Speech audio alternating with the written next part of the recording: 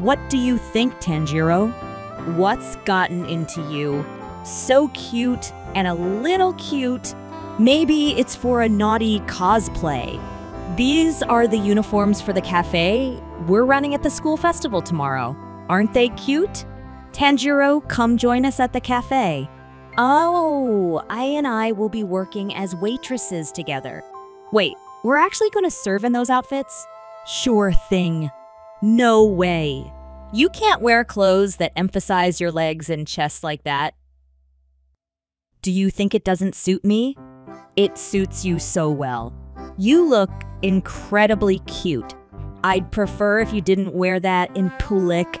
If you're too seductively cute, you'll be arrested for a crime by me. The schedule for your assignment is already set. Oh, I see. That'd be great if I could avoid being in public.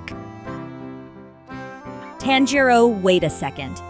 No need to wait. Don't do that. What happened? Are you injured?